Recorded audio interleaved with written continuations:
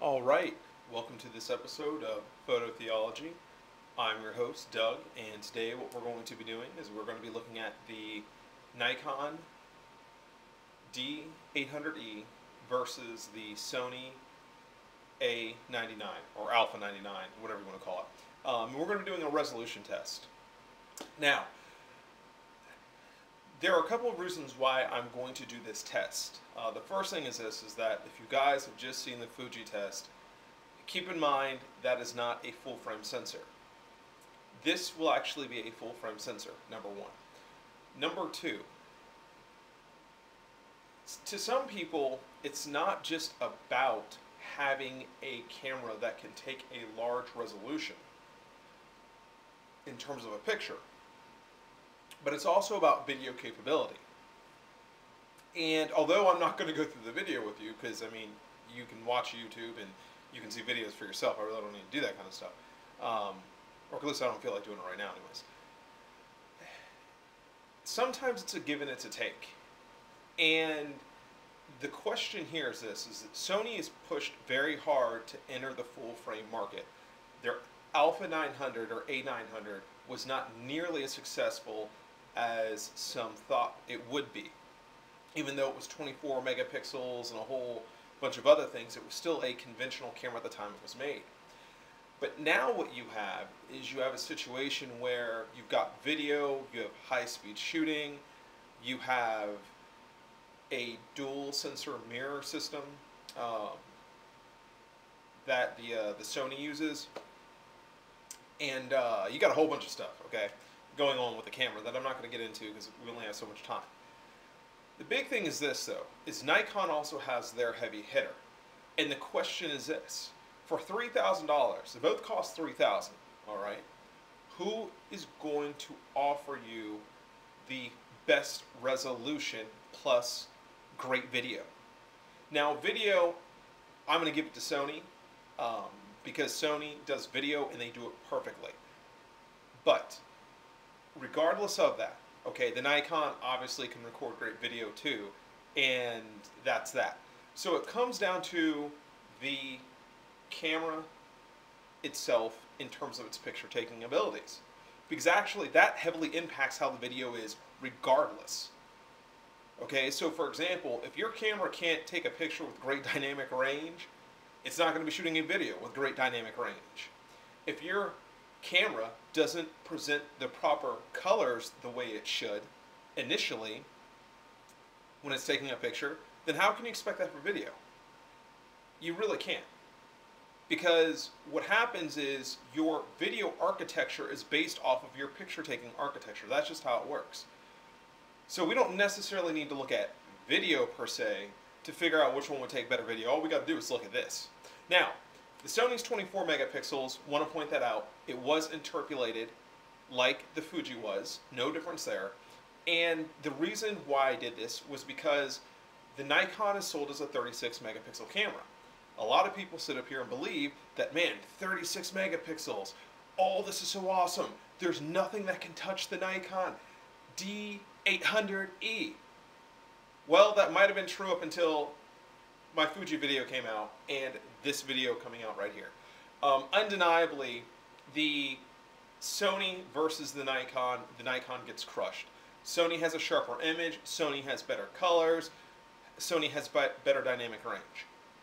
Alright, there's no comparison here. The Nikon arguably is better, once again, on noise control.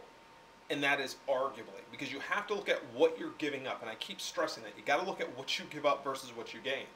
Alright, if the fact is the camera can't take the proper color of yellow, or if it can't do the proper color of red, and Nikon has always had issues with red. Going back to, I want to say, like your some of your older Nikon models before the D800 ever came out. They've always had an issue of red. Either it's oversaturated or it's some orangish tint to it or something crazy. But anyways, if it can't do those kind of things, all right, the simple things of what you would expect when you're taking a picture, meaning you want your colors to look the way they should, you want your dynamic range to be the way it should be presented properly in the picture, then you have to ask yourself, what good is noise control to you? You know, if red comes out like orange, then that's a problem. Now, of course, you can sit up here and use Photoshop and, you know, have it interpretate the image of the Nikon. You can do 5 million different things to fix these corrections that are going to need to take place, or they will be corrections that are going to fix the issue that's going to take place. That's how I should have worded that. But in reality, I have a very simple idea about these kind of things, which is when I hold the camera up and when I take a picture, I expect the camera to be able to capture within a certain margin of error what I see. Now, this may be based on the fact that I primarily use Fuji and Pentax when I shoot. But something I have to stress about this situation specifically is that Nikon got their sensor from Sony. So where with the Fuji, we could have sat up here and said, well, you know, Fuji has their own technology. They're, you know, simply arguably the best for the price when you talk about lighting, color, and dynamic range. Yeah, you could do all those things with Fuji. Okay, maybe you can, all right? But now we're talking about Nikon having the same sensor that Sony has. And what you're really talking about is what both manufacturers want to go after. Now, I don't think the D800E is a bad camera. What I think is they should have taken a little more time. That's all, just taking a little more time. You know, Sony didn't come out with their SLR until 4 years after. I mean, the A900 to the A99, you're talking 4 years.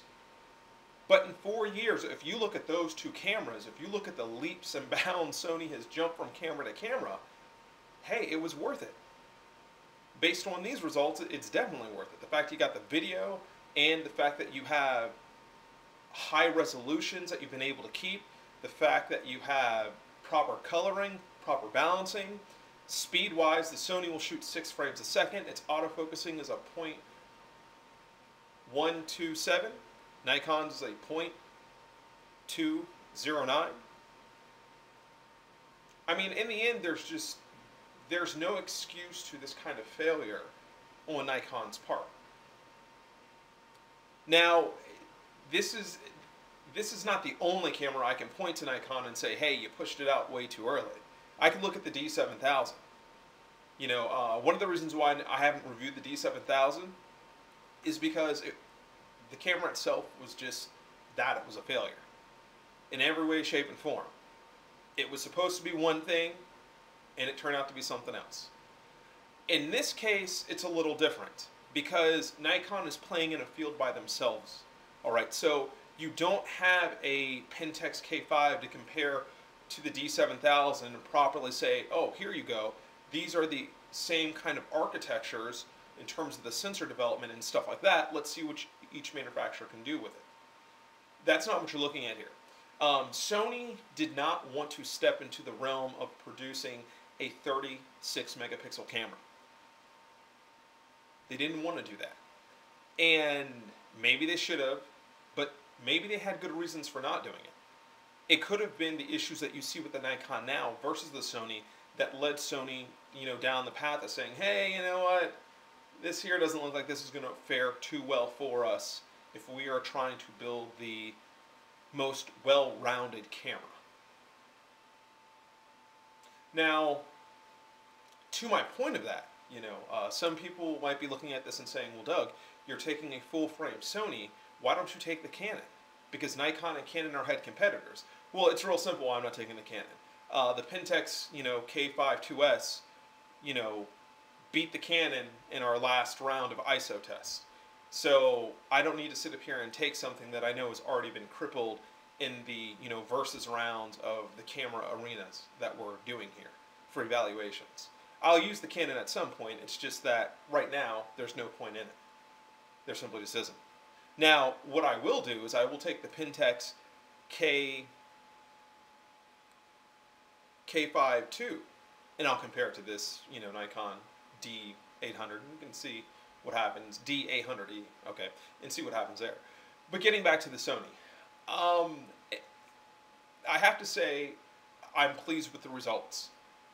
Now, one of the things that does bother me personally about the Alpha A99 is its noise control. I thought it would be way, way, way better than what it was. And, you know, it's life. You know, you don't get it all. But I can understand why now. I mean, I can understand why Sony made some of the cuts they made. And once again, trying to make it affordable for the enthusiast at a $3,000 price point. When you factor in the video, when you factor in the fact that the thing shoots 6 frames a second, when you factor in the fact that you can actually interpolate, and by no stretch of the imagination does the Nikon even come close to the Sony in terms of the interpolation, yeah, you know what, this kind of makes sense. Now, I think I would give Sony a little advice here, not that they need my advice, because obviously they built a camera that was able to excel past the Nikon, and I would say this one thing. Have this kind of system as an option for post-processing directly embedded in the firmware of the camera. That's what I would do. That's exactly what I would do. Because technically this, for them, could change everything. You know, when Sony first came out, Sony was the first one to release a 10 megapixel camera that people had taken notice of with the Alpha 100. Sony was the first really to release a 24 megapixel camera with the Alpha 900. You know, Sony has always pushed the envelope. And this is just one more success, you know, in their book that they're going to be able to speak to. It just comes down to how well they're going to be able to market it when it's all said and done. If they understand the weaknesses of the other manufacturers in relationship to their camera, then I'm quite sure they can start a campaign to get themselves where they want to be on the whole SLR thing. But we'll see. So with that being said, you guys take care. I'll talk to you later. Bye-bye.